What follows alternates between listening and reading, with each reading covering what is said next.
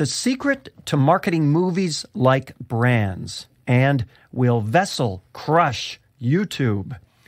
This is episode 18 of Media Unplugged, the podcast that goes behind the spin to reveal what's really happening in media.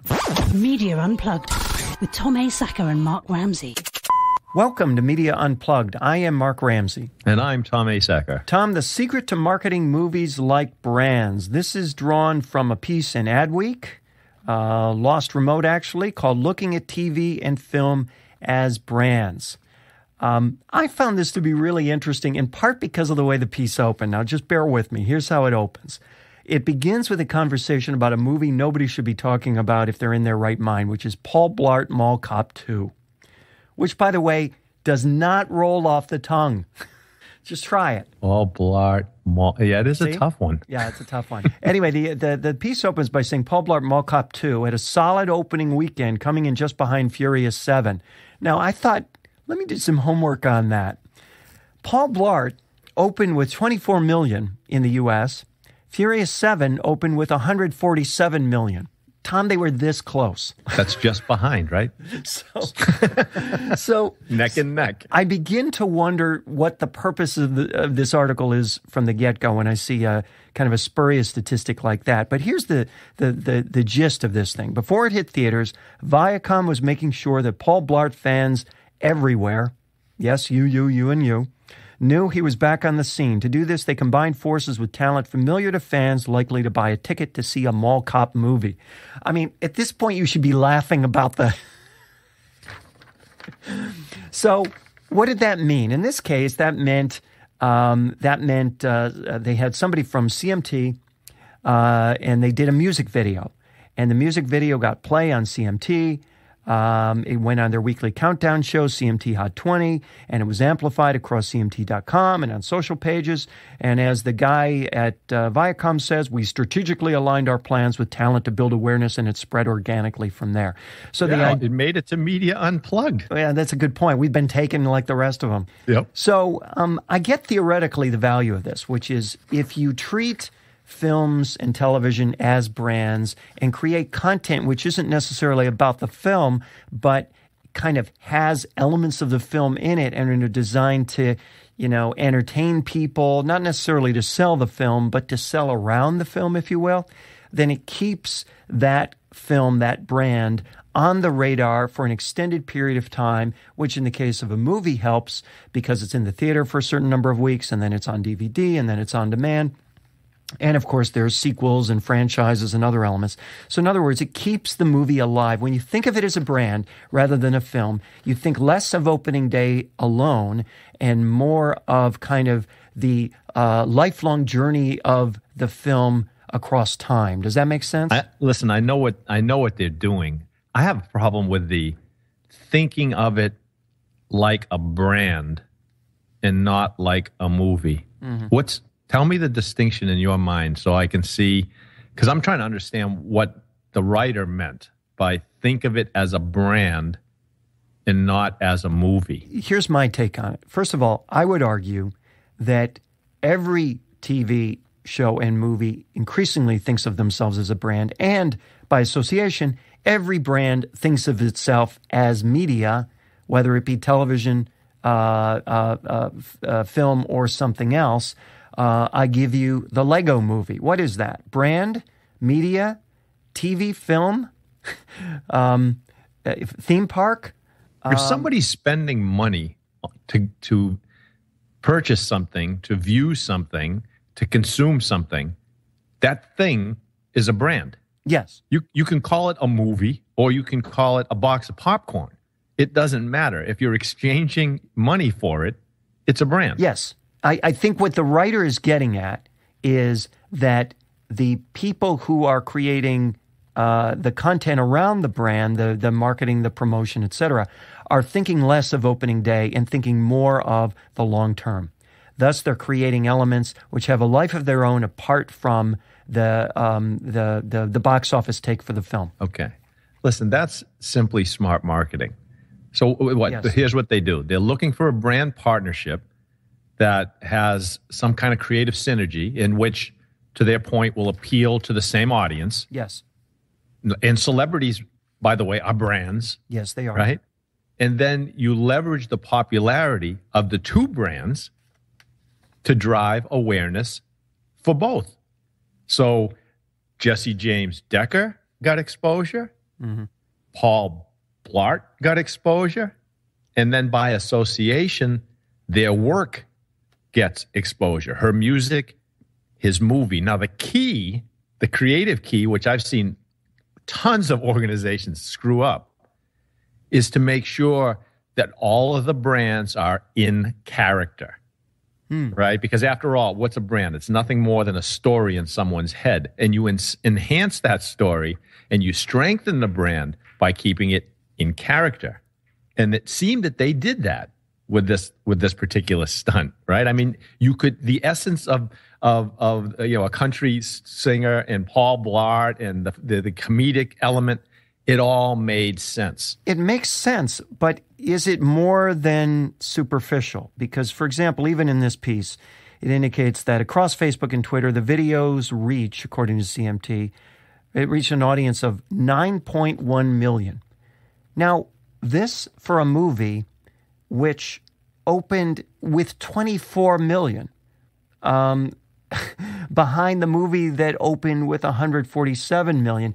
In other words, this may be an illustration of the point, but is it an effective one? Because to my eye, did this have any value did this matter in the final analysis in terms of who went to the movie or in terms of the lifespan of the movie across other platforms? Who knows? You're back to the 50% of my marketing budget is wasted. I just don't know which 50%. Yes, and I guess my point here, Tom, is that this 9.1 million, that's not. They don't know which side of the 50% that is. Well, how do you know when you expose people to a brand? Supposedly when the Mars rover landed, or the Mars candy bar sales went up because people kept hearing Mars all over the news. Now maybe that's how our brains work. We see this. Paul Blart, we see this guy singing and we in the character and we laugh and we go, oh yeah, I'm gonna go see that movie, or I'm gonna rent that movie, or I don't want to forget that movie. Maybe that's what makes this thing such a crapshoot. I'll give you 24 million reasons why it didn't work that way in this case. But look, here's what I think fundamentally. As TV and films see themselves increasingly as brands, the way we think of brands increasingly see themselves in the role of media, TV, film, etc. And when you recognize that and recognize that throughout this process, as you said, all these elements are branded, actors are branded. One of the things that I took away from the Sony email leak was that actor Kevin Hart was paid to tweet on 2 movies, and guess how much he was paid? I can't wait to hear. $2 million. To tweet? Yes, see, there's money in Twitter after all. Oh, my goodness, see? What am I doing wrong over here? You're listening to Media Unplugged with Tom Asacker and Mark Ramsey. Tom, will Vessel crush YouTube? That's the question, isn't it? I think we need to begin with kind of explaining what Vessel is. Vessel is the new platform from the former CEO of Hulu, Jason Killer, I don't know how to pronounce his name, but Vessel's his new platform, which is very Hulu-looking, by the way. But here's the way to think about it. What Hit Radio is to the iTunes store, Vessel wants to be to YouTube. So Vessel is doing deals that with, the big content makers, especially the big millennial content makers on YouTube and elsewhere, for the first 72 hours that they create that content lives only on Vessel, and then it's available on other platforms, YouTube, etc. But for that first 72 hours, it's only going to live on Vessel. And in exchange, they're going to get a bunch more money, and Vessel's going to get a bunch more attention. It's going to be the hit radio of the space. What is your take on this? I like the interface. It's pretty slick, minimalist. But look, I suppose you would have to be a really hardcore online video consumer, right? Like a YouTube superfan or something. Yes. To want to pay $3, I don't care how much money it is, to receive early access to these videos. And by early access, we're talking a few days here. 3 days. It's not weeks or months or anything. $3 a month, 3 days of early access, right? Yeah, I'm trying to understand both the real value equation and what barriers to entry. Let's say I'm YouTube and I'm watching this, and I say, okay, let's go create a really slick early access YouTube channel, and let's go get those content creators, and instead of $50 per 1,000 views, we'll give them 75. I just, $134.5 million for this platform seems to me to be a big bet on something that's not truly, I don't see the value in it really, or defensible. And you help me with this one. You and I both know that one of the benefits of having early access to things is to show it off. Yes. So here's where I'm confused. Okay, so I go on Vessel, and I watch, as part of my, $3 a month, I have early access, and I watch, say, an entertaining clip from the Ellen DeGeneres show. If I want to share that, can I? I didn't even think of that, but that's a great question, the shareability. I don't know the answer to that. I wish we talked about that beforehand, or we'll look that up, because you're right, that's going to create a real obstacle. Now, here's what we do know. That new users to Vessel get the first 30 days free. And if you signed up, I think in the first 3 days of Vessel, like I did, you get a year free, which is another way of saying it's going to be a very long time until these guys make back their nut, for starters. But secondly, it is possible that if you can share and you're sharing to someone who isn't on Vessel, then that sharing activity grants them essentially 30 days free simply by nature of the share. So I don't know that that's the way it works, but that is one way it could work. I don't think anybody's pumping a credit card number into any 30-day free platform to watch a minute of Ellen. I don't see it happening.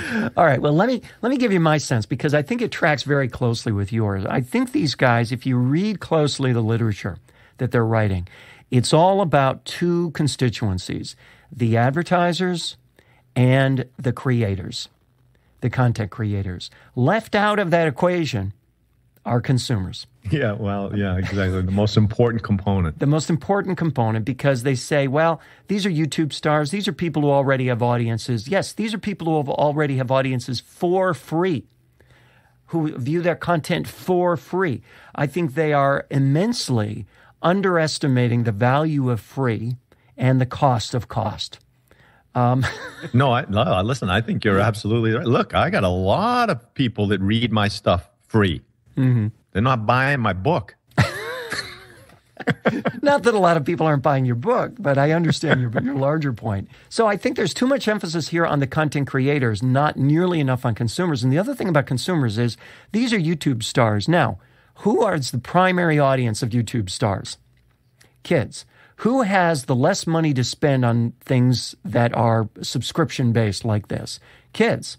So in a sense, the worst audience for their content is the very audience that they're targeting with this content. Second, I don't see how they can attract stars, existing stars who want their first 3 days to be more heavily monetized. But how are they going to be able to create stars? To create stars, you have to start from no audience and build an audience, right? So the only way, in other words, YouTube would be the place to create the stars, and theoretically, Vessel would be a place to exploit them. But Vessel is never going to be able to create a star. They're only going to try and appropriate that from YouTube. And as you indicate, why shouldn't YouTube try and put the kibosh on that as quickly as possible? Yeah, there are a lot of holes in this, in my mind. I think so too. And the other thing about this that you may have noticed is they're going out of their way, and I had to laugh when I saw this. They're going out of their way to make the ads, here's the quote, their ads to be both unobtrusive for consumers and beneficial for brands. Yeah, okay, right. Yeah, so in other words, the more unobtrusive you make the ads, somehow that's going to be more beneficial for the brand. They've got, if you've seen any of the ads on Vessel, they're 5 seconds long. The pre-rolls are 5 seconds long. You literally don't know what you've just seen by the time it's over. I think what they're going to discover is you can't make unobtrusive advertising that works. Oh, you meant that works. Oh, I thought you meant that people actually watch. Because see, what the marketers want to do is go back to the boss and say, they're watching them all. 9.1 million people saw Paul Blart Mall Cop, too. That's it. All right, it's time for rants and raves. Tom, what do you have for us this week? Oh, that's right. I get to go first. Well, here's something new. I'm going to rave. Wow. Yeah, and I'm going to rave about two people that have nothing in common and everything in common. And it's Shawn Mendes and Mavis Staples. Two stars who shine bright because they really get it. So Shawn Mendes, have you heard of this guy? No. 16-year-old Canadian-born singer. He was discovered, get ready, on Vine, the short-form video sharing platform, in late 2013. He was signed by Island Records the following year, last year. Last week, his debut album, called Handwritten, soared to #1 on the Billboard 200. He sold 119,000 copies of the album in its first week, dethroning the Furious 7 soundtrack. Now, this is a 16-year-old Shawn Mendes who succeeded with, what, a lot of hard work, a bit of luck, and being at the right place at the right time. Now, here's the thing, Mark. There was no radio airplay. What made this kid a superstar were his social media fans. And here's what he had to say. This is what he said. From when I started posting Vines, I always just was doing me. And then when it started to take off, I just kept posting and kept interacting with my fans. I think the most important part is that I stay in touch with them on socials and by playing shows and giving them new music, because at the end of the day, they're what makes this all happen. Which brings me to my second rave for the soulful singer Mavis Staples of the Staple Singers fame.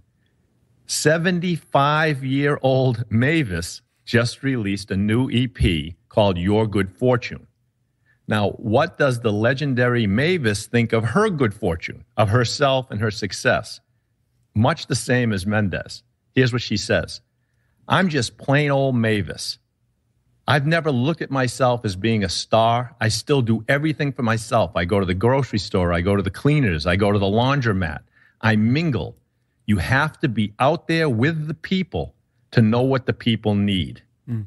So that's my rave for two, what I call everyday people, separated in age by 6 decades, but connected in spirit by both a love for their craft and for the people who love and support them. See, age doesn't matter today, Mark.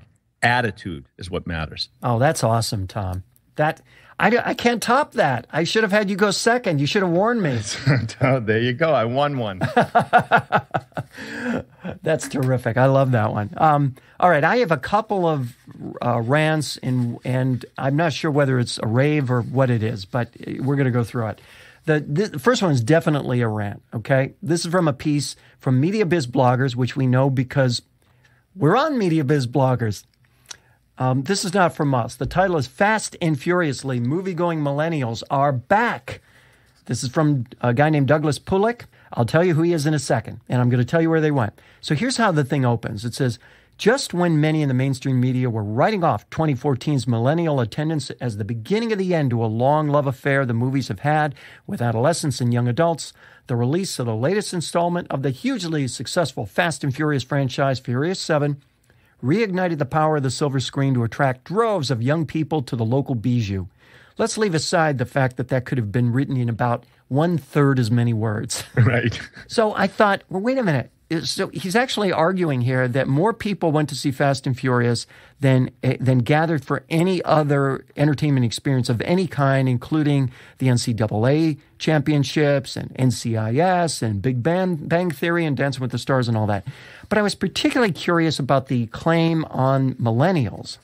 And then I noticed who this man was. He is the senior vice president of a company that leads national cinemedia NCM, National Cinemedia's Marketing, Sales, and Advertising Research Team. In other words, he's working for the theater. Well, how are they tracking millennials? Well, let me give you some facts. Here are the facts. Nielsen, an authoritative source, reported from 2007 to 2014 that millennials saw in 2007 9.6 movies per month. In 2014, it's down to 7.1. That is a dramatic reduction. Okay, so that's the context of this piece.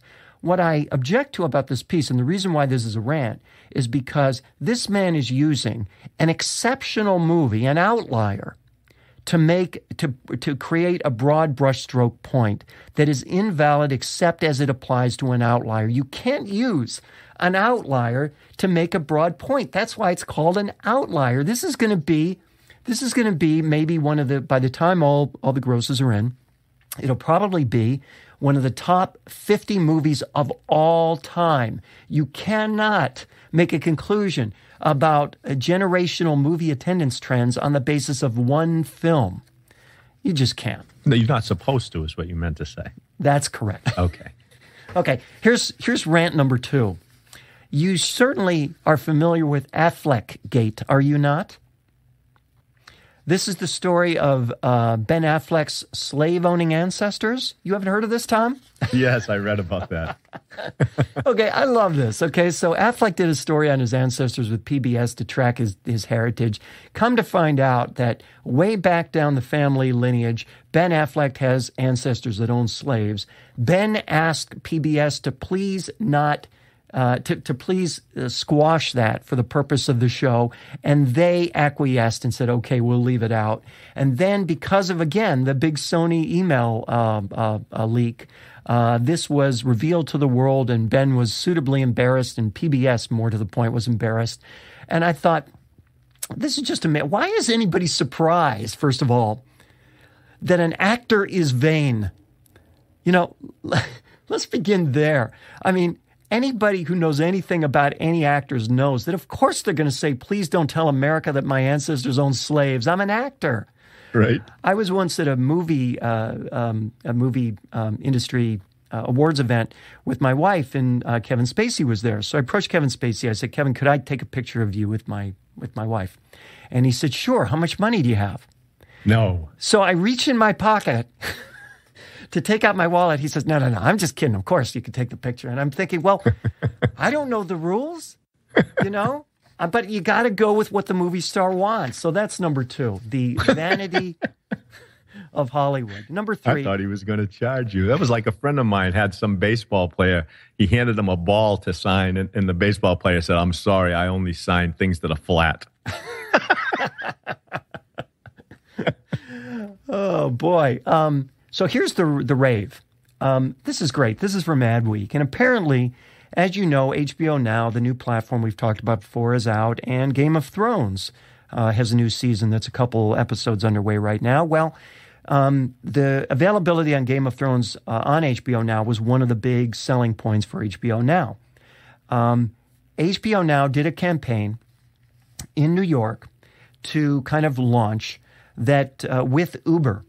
And the campaign was called #Ride of Thrones because Uber users for 2 days in April could request that a replica Iron Throne No way. be brought to their location via a clear glass truck so they can take a requisite selfie in the hot seat. I mean, that's just genius. Yeah.